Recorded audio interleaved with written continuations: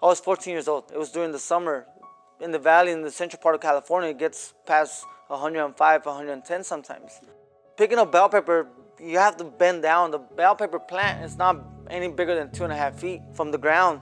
I couldn't keep up, man. It's just, they had something in them that I didn't have at the time. They had a family to feed. You're 14 years old. Who did you think you would beat?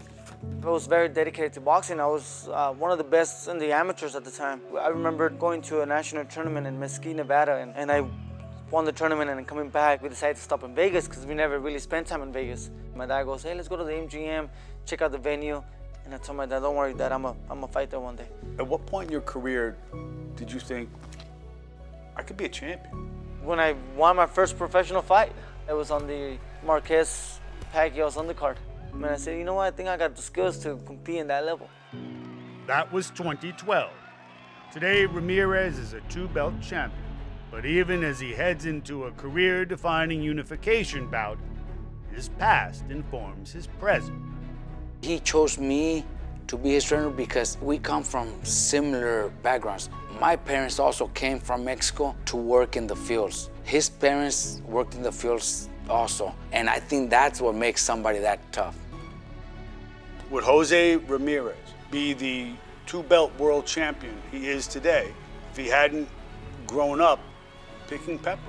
He's still very talented, he's got great power, but I truly believe that that's what made him the champion that he is now. But even with that rarest of chances to become undisputed, he feels a curious lack of recognition. I think I'm just a quiet guy, I don't think I have the style that entertains people. I don't feel like he still has that respect. Jose works very hard every training camp, but this is the hardest I've seen him. After winning this fight, there won't be no doubt.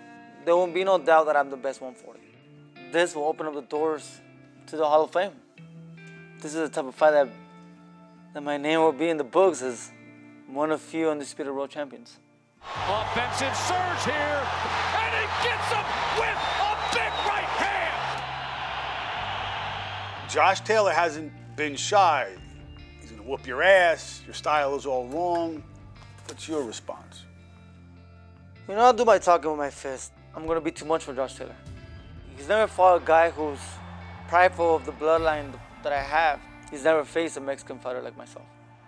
He's never faced a fighter who fights for so much more than just winning that simple fight. And that night, I'm not gonna let him be working more than I am. That concept of work, at the champion's very core, remains rooted in those fields of the Central Valley.